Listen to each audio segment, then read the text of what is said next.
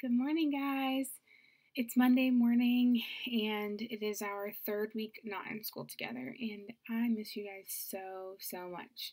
I'm sitting here in my room at my desk at home, and just wishing that we were all at school together, and right about now we'd be doing reading groups and our reading rotations, and I wish that's what I was doing this morning. But we can't be together because we got to keep everybody healthy and safe during this crazy time. So I hope that you've been able to get lots of work done these past couple of weeks.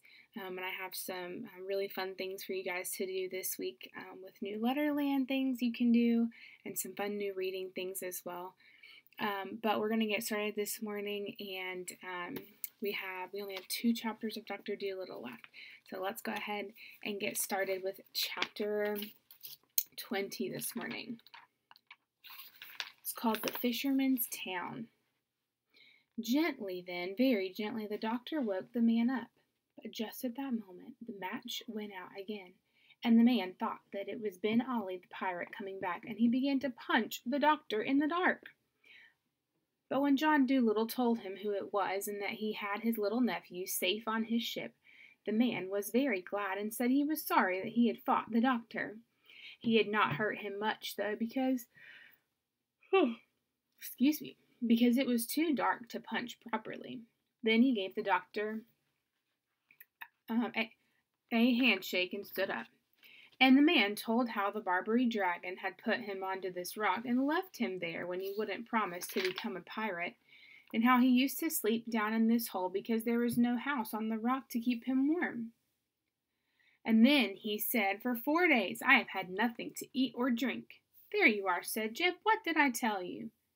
So they struck some more matches and made their way out through the passage into the daylight, and the doctor hurried the man down to the boat to get some soup.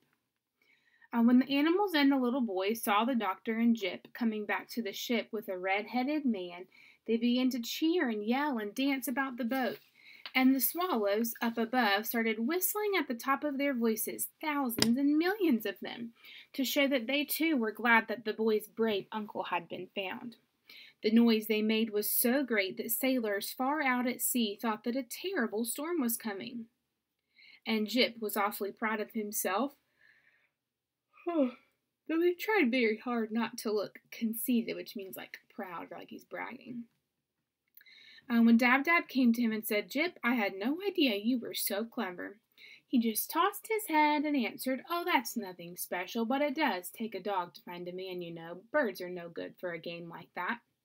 Then the doctor asked the red-headed fisherman where his home was, and when he had told him, the doctor asked the swallows to guide the ship there first. And when they had come to the land that the man had spoken of, they saw a little fishing town at the foot of a rocky mountain, and the man pointed out the house where he lived. And while they were letting down the anchor, the little boy's mother, who was also the man's sister, came running down to the shore to meet them, laughing and crying at the same time. She had been sitting on a hill for 20 days, watching the sea and waiting for them to return.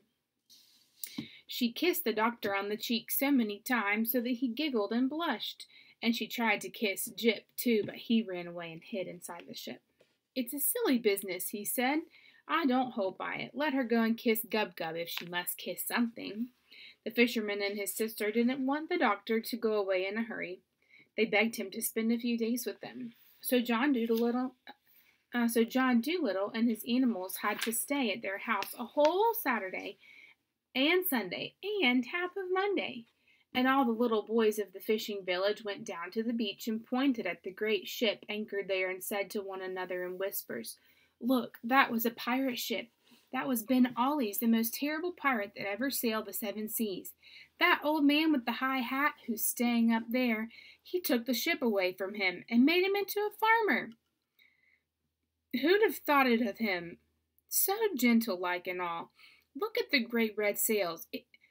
Isn't she a wicked-looking ship? All those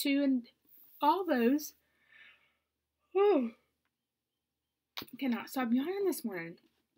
So is sleepy.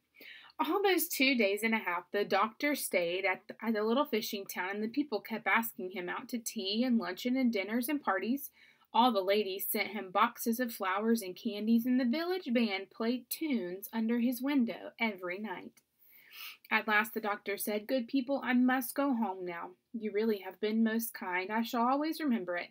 But I must go home, for I have things to do." Then, just as the doctor was about to leave, the mayor of the town came down the street and a lot of other people in grand clothes with him.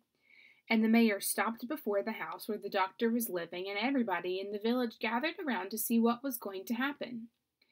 After 6 boys had blown on shining trumpets to make the people stop talking, the doctor came out onto the steps and the mayor spoke. "Dr. John Dolittle," said he, "it is a great pleasure for me to present to the man who rid the seas of the Dragon of Barbary, the pirate, this little token from the grateful people of our worthy town." And the mayor took from his pocket a little tissue paper packet, and opening it, he handed to the doctor a perfectly beautiful watch with real diamonds in the back. Then the mayor pulled out of his pocket a still larger parcel, like a package, and said, "Where is that dog?" Then everybody started to hunt for Jip, and at last Dab Dab found him on the other side of the village, in a stable yard where all the dogs of the countryside were standing around him, speechless with admiration and respect, like, "Oh my goodness." And when Jip was brought to the doctor's side, the mayor opened the larger parcel, and inside was a dog collar made of solid gold. And a great murmur of wonder went up from the village people as the mayor bent down and fastened it around the dog's neck with his own hands. For written on the collar in big letters were these words, "Jip, the cleverest dog in all the world."